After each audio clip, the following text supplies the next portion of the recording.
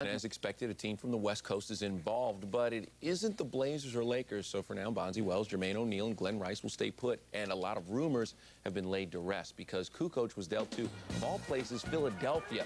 The Sixers acquired the swingman in a three-team deal. Although he missed 24 games this season, Kukoc is averaging 18 points, 5 rebounds, and 5 assists a night. The steal of the trade could be for Golden State. They acquired Larry Hughes, who became the odd man out in Philly with Allen Iverson's shift to two-guard. Here's a strange twist. One of the guys Bulls fans have grown to truly hate is now one of their own. Former Knick and now former Warrior John Starks is the final component in the three-way trade. So here's the official breakdown. Kukoc goes to Philly because Jerry Krause didn't want him to land in L.A. and possibly help Phil Jackson. And since Portland wouldn't throw in Bonzi Wells in the deal, Krause went elsewhere. Philly sends the 21-year-old Hughes to the Bay Area along with Billy Owens, who returns to Golden State for a second stint. And Starks lands in Chicago along with Bruce Bowen and a #1 pick. And by the way, I didn't know Jerry Krause had feelings. A number of years ago, I had to trade a player that I thought was a great player and a tremendous friend, and I was in tears when we traded Charles Oakley. I knew today, or if the day ever came, when we had to move Tony on, that it would be worse, and it was. Right now, if they can help us win and bring this franchise back to respectability and restore the pride and passion I once had for Philly basketball, that's what the goal here is. We want to win. Oh, boy. Okay, so Pat Croce really wants to win, and Jerry Krause showing emotion. Marcus Johnson joins us now. Marcus, got to ask you a question. Did Philly mortgage the future because they give away a guy, Larry Hughes, who has been brilliant at times, but he just couldn't coexist with the answer? And I think Larry Brown also had a problem with Larry Hughes, and, you know, that's one of the things about this deal. Will Larry Brown be there, and how long will he be there? Will they be a team that could use the Larry Hughes long after Larry Brown is gone? But I really like Larry Hughes. He's a terrific young player. Didn't have a particularly good dunk contest over the weekend, but he can get up, he can rise, he can shoot the ball from the outside. And then Tony Kukoc. This gives Philadelphia a fifth player, 6'9" or better. They've got length on this basketball team. They've got flexibility. He can play inside, he can play outside. He's a good three-point shooter, even though he hadn't shown it this season, shooting about 23%. But he gives them that small forward. You look at Lynch, you look at McKee, two guys that use at small forward. They're averaging about 18 points combined. That's what Tony gives them by himself. And then also, he can play with the score. He played with MJ for a number of years, so he'll find his shots, the ones that Allen Iverson turns down. He'll be there to find those shots within their offense. All right, how good is this? John Starks, a Chicago Bull? I mean, it doesn't even make any sense. Yeah, and I'm wondering, you know, I know John Starks is going to say all the right things about the Chicago organization being a great organization and all that, but you have to wonder deep down inside, does he really want to be a Bull? He had the highlight dunk of the millennium with that dunk over Horace Grant and Paxson, and then Michael Jordan kind of pulls his hand back. No, it wasn't on me. I pulled my hand back, so I'm not claiming that. But, you know, I'm really wondering how John Starks is feeling inside. He's got to have some mixed emotions because of all those heated battles that he's had for so many years against Chicago. Yeah, Krause isn't the only one crying right now. Yeah, exactly. All right, Marcus, thanks. Grant gives it back to Maloney. They wanted him to shoot the three. Now the shot clock is down to 10. Grant picks it out. Starks will take the three and hit a big three. 17 for Starks. 82-78. The Grizz have the lead over the Bulls here in the United Center. Stands right now for the Bulls.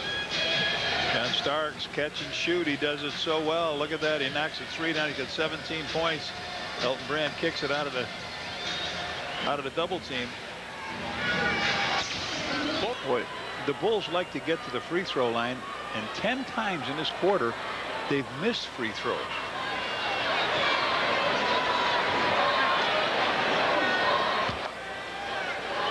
(16 of 28) the Bulls are from the free throw line. 14.8 seconds left. They missed, what, one free throw in the first half. 5-81 over the Bulls. Breaks a 2-game winning streak by the Bulls. One guy that is back for the Bulls, Fred Hoiberg, was just activated, so he's here, as is John Starks. Starks is here and ready to play for the Chicago Bulls against the Pacers, and Johnny and I will be back with more right after these. Tim Floyd up talking as John Starks. You can guess with all the boos. Randy Brown says it should have been a double foul, and I agree with Randy because that was one that both guys were fighting on the way up. But Starks comes in. I asked John before the game how his back felt. John said his back was better. Look at this matchup. Oh, I Starks like this. And Miller. I like this matchup. Miller starts to penetrate on top. Mark Jackson missed 1-3 already. Made that, so he's 1 of 2 from long range. And we do have one trade in the NBA. I'll tell you about it in a second. It is not what you'd call a blockbuster deal. Percy Hawkins. What it does too is it gets maybe into the legs of this team. This team played in Detroit last night. They had to come back home, and their starters were in there till the end. John Starks with the little jumper from the right side. Starks makes it 19-15. Bulls with the lead.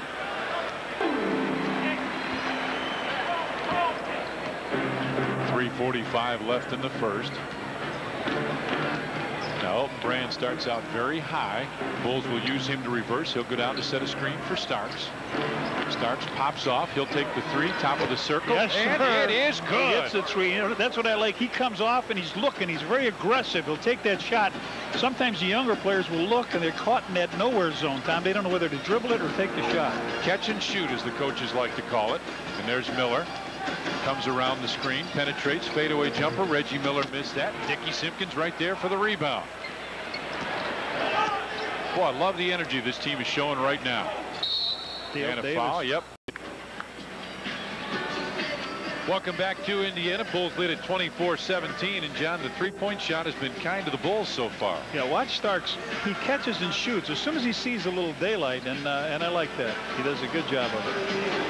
Bulls 11 of 16 from the field, 9 rebounds, 16 points in the paint. The Indiana Pacers had a big lead of 12 points as he Starks pulls up, and has he got it? Yes. He does a 3 from the right. A 2. He held up. I thought he was there. Okay. Yeah, I did too. Looked like a 3. How about this? A few boos from the Indiana crowd. We haven't heard that. Rose comes around the screen, gives a turnover out of that. Davis kicks it to Reggie Miller. Baseline jumper. Reggie Miller is off, and Simpkins right there. Good decision by Dickey. Says, all right. Now Starks fakes the 3. Inside for Brand. Davis over to double team. Simpkins went to the basket. Hawkins finds him out to Artest. Starks fakes the 3, takes the baseline jumper. It's on the way, and good. John Starks with 9 now. And we've got a 1-point game with a minute left here in the first half.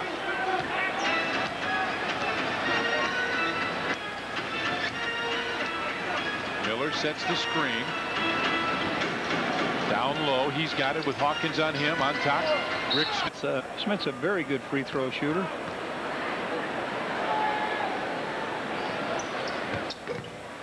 Nice job. Nice job. You knew just what you were trying to do, too. Okay. Starks pushes it up. Brand up high for the screen roll. Davis comes over to double team.